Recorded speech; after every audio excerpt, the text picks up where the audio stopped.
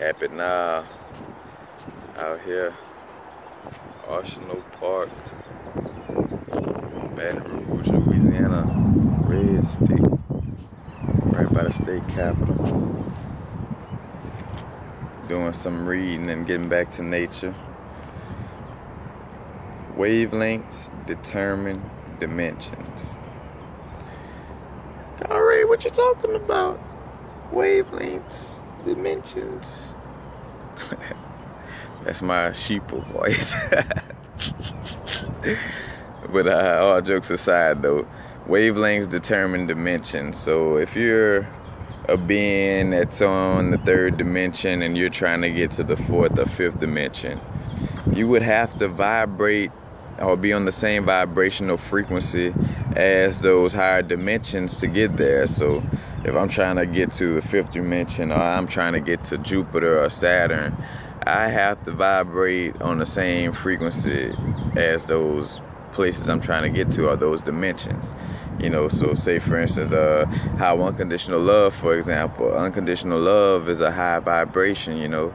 So it vibrates at a matter of fact, I'm gonna try to hold the camera. It vibrates, you know, very quickly, you know what I'm saying, at a high frequency of changes in the wavelength, compared to something that's negative, that is, you know, slow and stagnant, you know.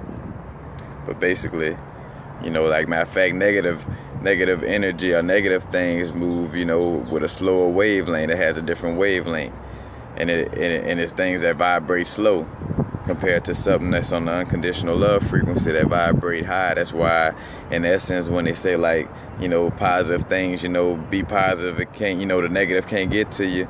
I mean, it is true to that, to where, you know, when you're on that high vibrational frequency, I mean, you know, it's just very, very, very hard for the negative to get to you. Matter of fact, because I'm starting to tell that the positive energy and unconditional love energy, that's what everything is made up of, and that's what been around. You know what I'm saying? So it's easier to, you know, fight negative energy. Negative energy just started coming around not too long ago. You know, it ain't been around like unconditional love.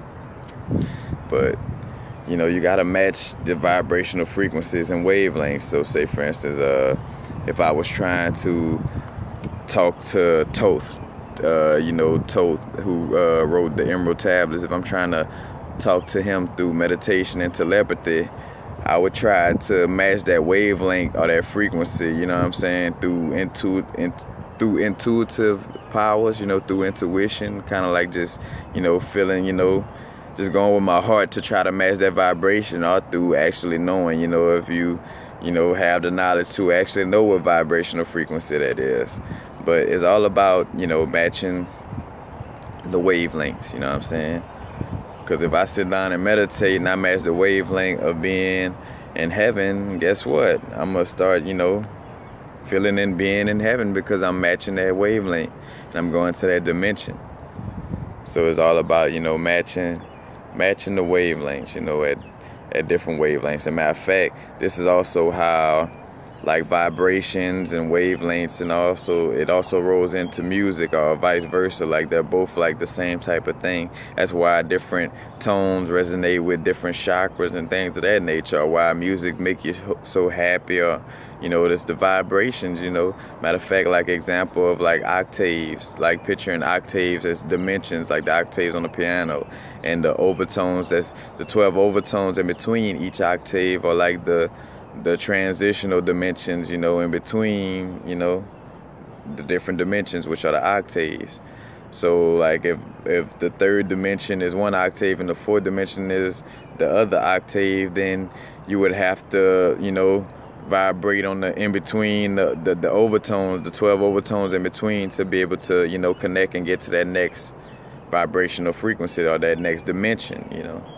Same thing with music, you know, that vibration. As a matter of fact, you know, this is not crazy stuff. I mean, when you press the piano and you see how the string gives off a vibration, there's different vibrations, you know, and frequencies, you know, different wavelengths, all the same thing. Music, all that, spiritual science, metaphysical, where you get your sacred geometry science from, you know what I'm saying? That's all how, you know, how vibration and frequency resonate with matter.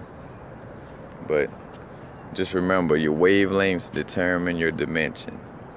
So if you ever trying to do any interdimensional traveling or anything, some astral projection, you know, anything, I'm laughing, but anything of that nature, you know, if you know the vibrational frequency to match, you know, to get where you're going, then man, that's real important, and that's what you're trying to do.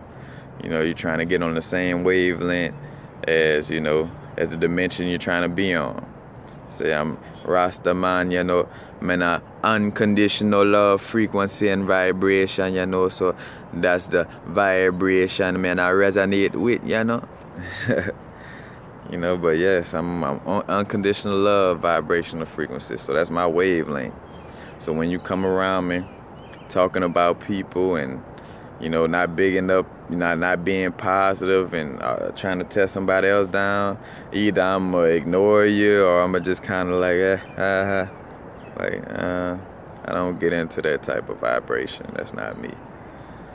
I'm unconditional love vibration. I'm on the wavelength of source, God, unconditional love. But I digress. Happy now. Y'all stay in the moment. Make sure y'all just study the connections in between wavelengths, vibrations, different dimensions. You know what I'm saying? That's all the same thing. It just, some people try to make it seem different and hard just so you won't catch it. But it's a different thing. Happy now though. Stay in the moment. You know what I'm saying? Liberate yourself from the past and create your future right now in the moment. Peace.